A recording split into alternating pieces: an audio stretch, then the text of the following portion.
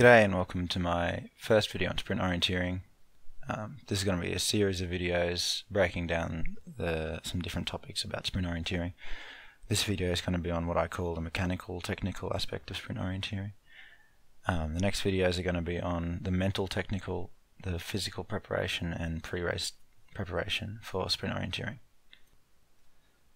People who coach orienteering spend a lot of time talking about what I call the mental technical aspects of orienteering, and often they neglect what I'm going to call mechanical technical aspect of orienteering, which is all of the things that you do automatically during a course that assist you with the mental technical aspect. So examples of this are thumbing the map, keeping the map orientated, map folding, accelerating out of controls, accelerating around corners, jumping down stairs, that sort of thing. A lot of these are things that are quite advanced techniques, but they can save you quite a lot of time in sprint orienteering. And because they're neglected, I think, by a lot of coaches, I think if you can incorporate these into your sprint orienteering, there's a lot of seconds to be gained just by focusing on some of these things in your training. Just a quick disclaimer before we get into the meat of the video that this is for as much my benefit as anyone else's benefit. I'm clearly not a sprint orienteering expert, although I do hope to improve over time, and I feel like it's a useful exercise to carry out analysis of your own sprint orienteering and the sprint orienteering of experts. So I find it's a really useful exercise for myself to make this video, and if you happen to get any benefit out of it, then that's really good too. Alrighty, so I'm just going to chuck on some royalty-free music and let's get into it. The first thing I wanted to talk about, which is kind of specific to sprint orienteering, is a technique that I like to call two-handed map reading, which is often used by a lot of the best orienteers in sprint orienteering in technical situations or at the start of the course where they really want to get some intense map reading. So I think two-handed map reading is specific to sprint orienteering in a lot of ways, because you can use that second hand to really steady the map and maintain speed, because the terrain isn't really super tough and you don't need that swing arm to get through the terrain, and you need your other arm to sort of bash through the leaves. So you can use that second hand without too much punishment. Obviously it's not as good as running with one hand if you want to get max speed, but in terms of steadying the map it's really advantageous. And I've got an example here of Jonas Leanderson, who's doing quite a technical sprint orienteering training, and you can see for the almost entire first control he's running with both hands on the map, using that right hand to steady the map. And as you can see, when he gets into the less technical areas, he takes that right hand off the map and he does use it to generate a bit more force to get the running going. But it's just one of those things that I don't think we're really taught, and often we don't really think about. But I think when you're starting a course, or when you're going into a technical area, or when you're trying to plan ahead and you really want to steady the map and get a really good look at it, it can give you that extra edge and just allow you to maintain speed and get that extra steady map look, which I think is quite important. So Jonas Leanderson uses this technique quite a lot, but we've got a video here of Morten Bostrom from Finland who uses the technique too. So you can see he does, when he starts the course, he's using the map in both hands. It really helps fold the map as well, as if you want to fold the map, and I think it helps with thumbing the map as well, because you can use one hand to hold while you use the other hand to shuffle around and thumb the map there. But you can see when he's in a technical, intense section of the course, he's really using that two-handed technique. Just as a final example, I've got some more footage from Goran Winblad from one of the training camps in Spain, and this is Tove Alexanderson. Obviously not sprint orienteering, but you can see that she's using the two-handed technique. She's just starting the course and she's trying to take in as much information as possible, and I think using that two-handed technique is really effective at the start of a course, especially trying to read a lot of detail or going into a technical area. So this is another good example, even though it's not a sprint example. Alright, so the next thing I wanted to talk about, it's a bit boring and it's pretty fundamental, but it's thumbing the map. And we're going to have a look at some of the footage from Morten Bostrom again, because it's quite hard to get chest cam footage of sprint orienteering But you can see that Morton is he uses a wrist compass instead of a thumb compass, but he's using his thumb there to keep his position in. And in sprint orienteering, it's particularly important to thumb the map, because sprint orienteering requires quite a high frequency of map reading, quick looks at the map, but very often. So if you're spending a lot of time trying to figure out where you are on the page again, it can be quite counterproductive. So the idea with thumbing the map is that you keep your thumb vaguely in the location that you are, and then when you look down, you can basically look at the tip of your thumb and you'll know exactly where you are on the page, and then you can actually start taking in information. So we want to reduce that amount of dead time that's there when you look down at the map, especially when you're reading the map at high frequency like you do in sprint orienteering. Now in sprint orienteering, it is somewhat difficult to keep thumbing the map because the scale can be quite small. So we usually use a 1 to 4,000 map, which means that you're moving around the page really quickly. So whereas in the forest, if it's 1 to 10,000 or 1 to 15,000, you're moving quite a lot slower. So the thumbing the map, you don't actually have to move around that much, but in sprint you have to move quite quickly. This is doubly so if you're running on a 1 to 3,000 or 1 to 2,000 map, where you could find yourself from one end of the page to the other in less than a minute. So yeah, it is difficult in sprint, but I think it's important in sprint, and it's something that you need to focus on. And something to think about is maybe the benefit of using a wrist compass rather than a thumb compass, because I feel like if you use your actual thumb to thumb the map, it feels more natural, and it's just a bit easier to thumb the map, and you can do it a bit more quickly. So this is one of those things that should be completely habitual when you're sprint orienteering in a race, so it shouldn't be something that you're thinking about during a race. And I think the way you make this become a habit is you just practice it. So you go out and you could do a sprint orienteering course, and your number one focus in that training is to thumb the map, and just to keep thumbing the map, and you just ignore all of the other things. You ignore things like route choice and all these other things. So you just 100% of your focus in that training is thumbing the map 100% of the time, and do that over and over and over again, and eventually it'll become habitual and you won't have to think about it. Because if you are thinking about thumbing the map in the race, you're going to be ignoring more important things like route choice, like keeping your location, map contact and that sort of thing. Alright, so this next point is a quick one, but it's about map folding. And map folding is obviously a part of orienteering, both sprint and forest. And in forest orienteering, some people do recommend that you fold the map parallel to your direction of travel, and I find that can be useful in the forest. But in sprint, I think every second counts, and I think basically you want to just do anything to get the map small enough so that you can thumb the map. So I think folding the map in sprint really does just serve to allow you to thumb the map, and whatever fold allows you to do that while seeing the next couple of legs ahead, ideally is perfect. So there's not too much to it, and you can see here I just got some more footage of Morton Bostrom. He favours the technique of folding it into quite a small piece, and this course allows him to do that because there's a lot of legs that are overlapping and in one small area. But I think any fold that you can do to just make sure that your thumb is right there where you are is fine.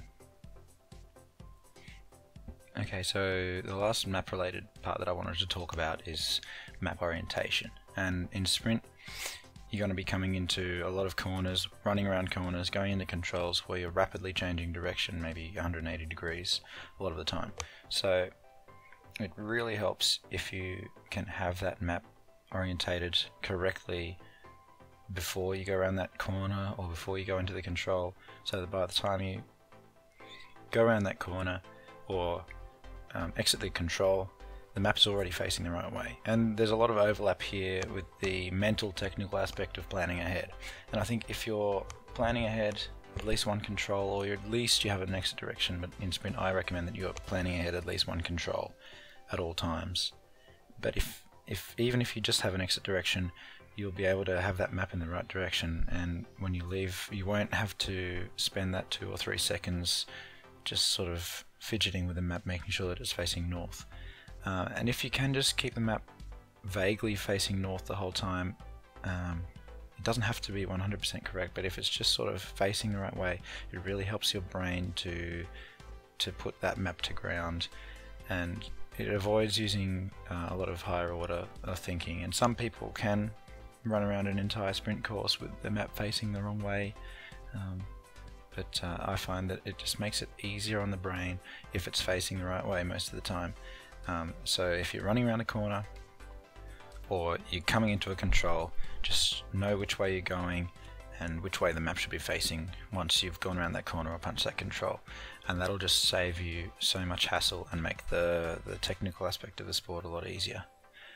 And the way to practice this, just like with thumbing the map, it's quite a rudimentary thing, but just do sprint orienteering with this as your key focus. Just do a few courses where all you're focused on is making sure that when you go around corners or you go into controls, you keep turning that map around and making sure that it's facing the right way.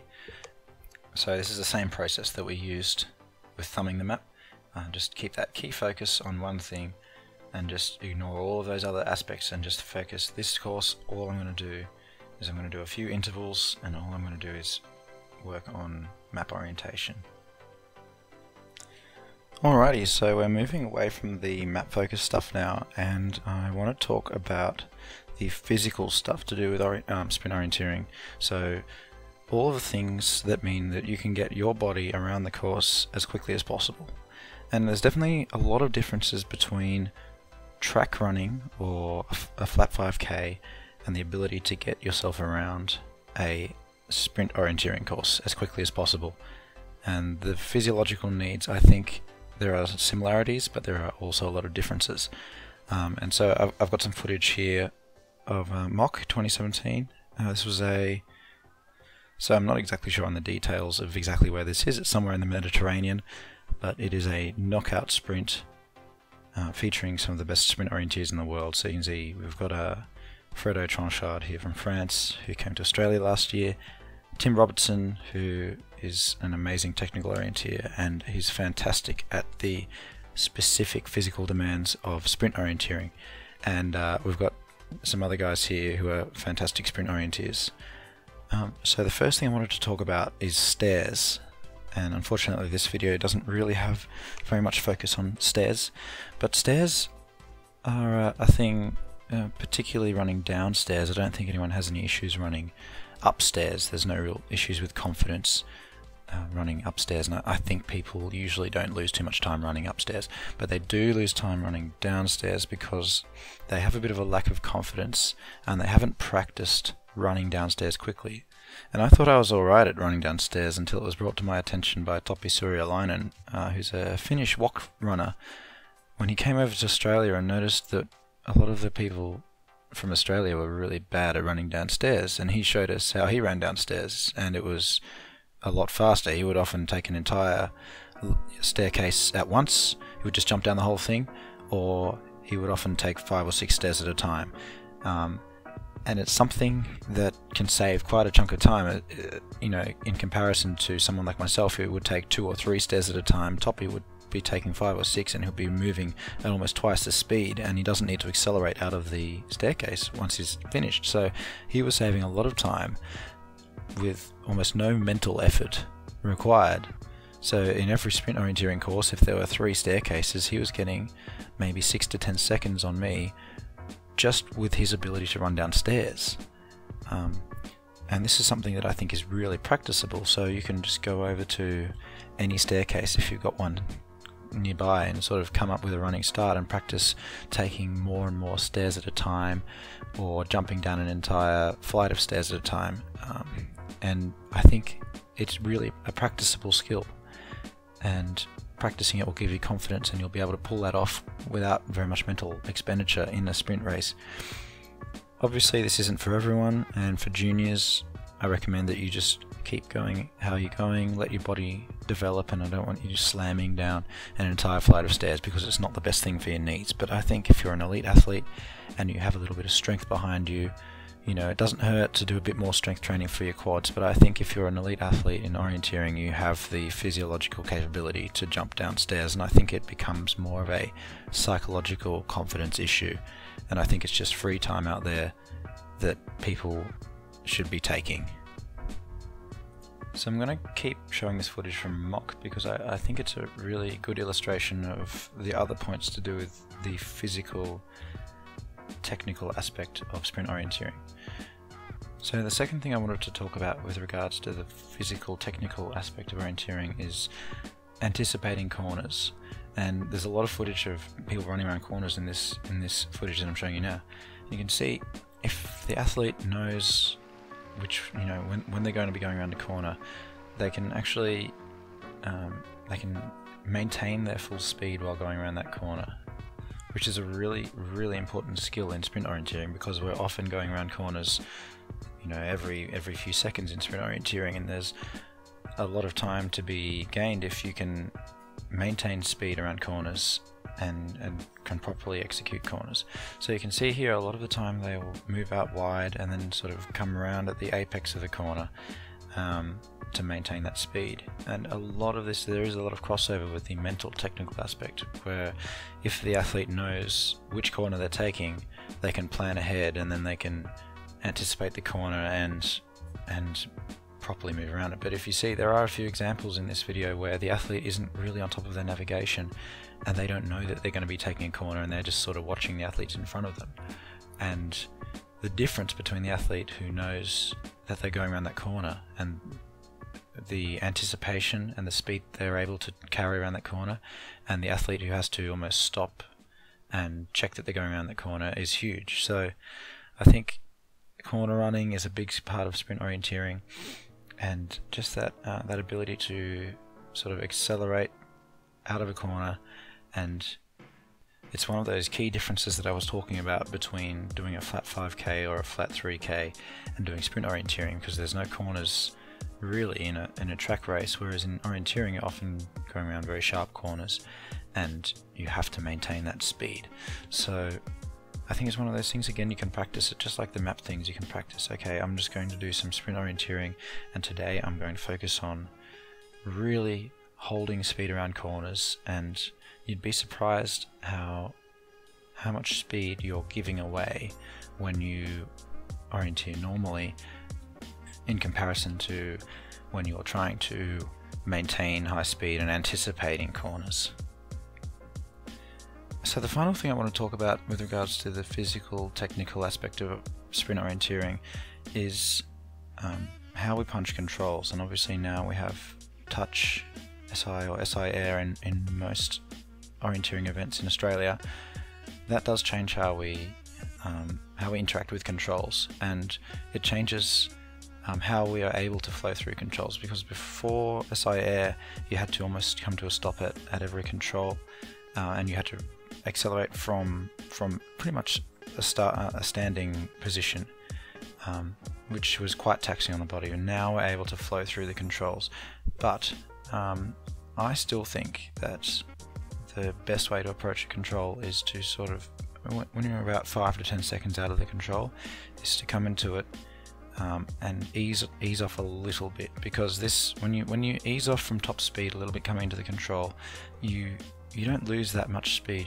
You're decelerating, you lose a little bit of speed, and this does several things for us. It allows us to have a little bit of a break in terms of the cardiovascular system. We're giving the heart and the lungs a little bit of a break for a few seconds before we accelerate again, but also it actually makes us more agile, and it allows us to get a little bit more map contact, because we're not pushing at 100%. We're slowing down a bit. We can read the map a little bit more, get a bit more focus on the map, and at the same time we're more agile, so we can move around corners and react to the things that are around the control a little bit faster. So I think slowing down when you're entering the control is really valuable in sprint orienteering, just a little bit. And then once we exit the control, really focus on 5 or 6 steps of real acceleration, like real effort to get up to full speed again.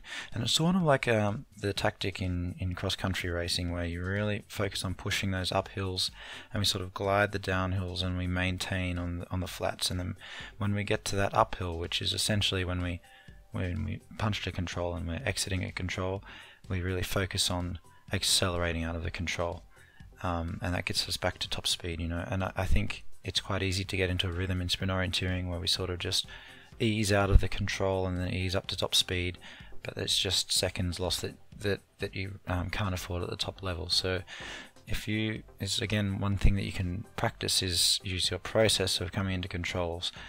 Come in, slow down a little bit on the way in, get that map contact, make sure that you've got a plan for the next control, come in slow and then punch the control and really focus on accelerating, whether that's in the same direction as you were coming or whether you have to turn around 180 degrees. Alright, so to summarize, we've been through the two-handed map reading technique, thumbing the map, map folding, orienting the map, and then the physical technical aspects of the sport, which I summarized as stairs, anticipating corners, and how we approach controls. Okay, so that's all I've got regarding the mechanical technical aspect of sprint orienteering, and as I said, I think it's one of the aspects that is really practicable. You can go and do this on a lot of the things you can practice without actually being on a sprint map, but a lot of them do require you being on a sprint map, but they're very practicable, and they're things that once they become habitual will just save you so many seconds when you're out on the sprint course on the race. So that's the first video in this series. The next video I'm going to be focusing on the mental technical aspect, which really is the bulk of what coaches focus on, and I think it is the most important part of sprint orienteering. So that'll include things like route choice, planning ahead, maintaining map contact, and all of these things that we need to be focusing on during the race. Alright, that's all for now. Thanks for watching, and hopefully I will have another video on the mental technical aspect out soon. Cheers.